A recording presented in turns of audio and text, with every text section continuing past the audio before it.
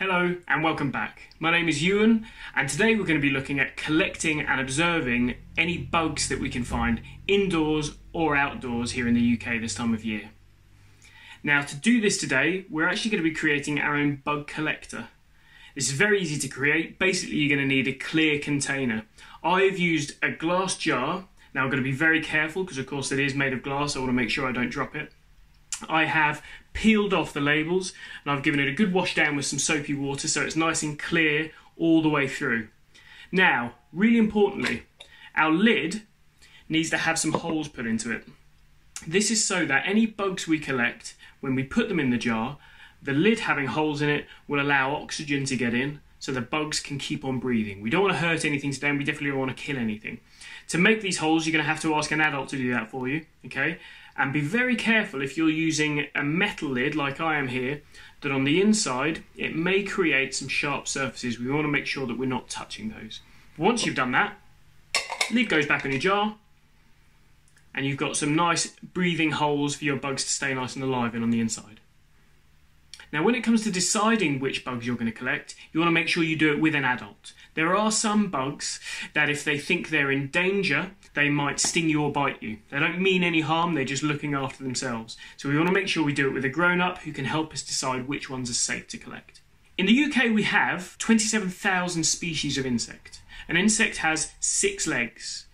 In the UK we also have 650 different species of spider. And a spider is an arachnid. Now an arachnid has 8 legs in total. But the creature I'm looking for today actually doesn't fall into the bracket of insect, nor does it fall into the bracket of arachnid. Now the creature we're looking for today is one of these. It's a woodlouse. So be very careful not to hurt it. I want to encourage it into the glass. It might take a little while to do.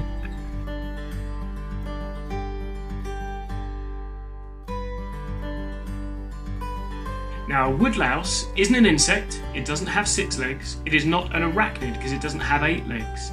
This actually has 14 legs, 7 different pairs of legs. This is an isopod.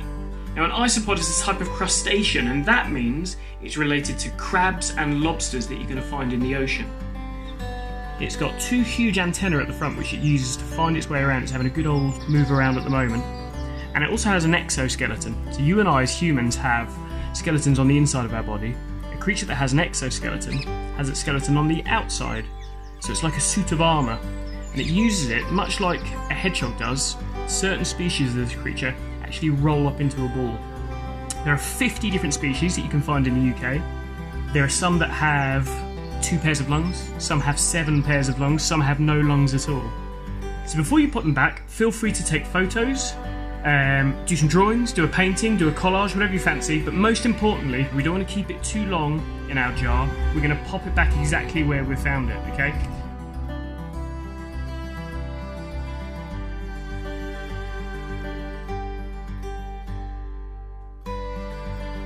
Now if there's a bug you collect and you're not sure what it is, use our rules. Write down how many legs has it got? Does it look like it might have an exoskeleton?